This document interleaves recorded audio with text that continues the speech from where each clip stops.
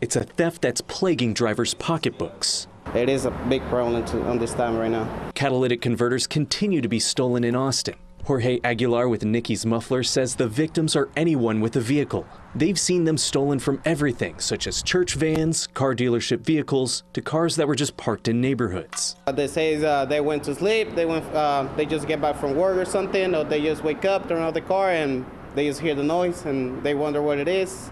Some people they already know, some people doesn't know. Without insurance, the theft can be costly, averaging a couple grand, and replacing them isn't as easy as it is to take them off. It has to be welded, yes sir, because if you put clamps on it, you're gonna have a leak. If you got a leak, the sensor is gonna read it, and you're gonna have to check any light on. The problem isn't happening just in Austin, it's across the state.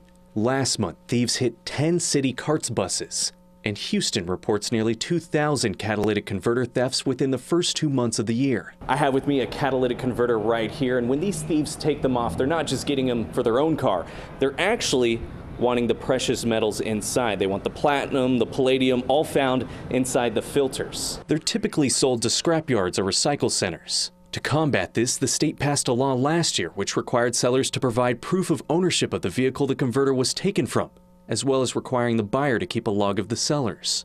Despite this, the thefts continue, and now Lieutenant Governor Dan Patrick is looking to take up the issue again during the 88th State Leg next year.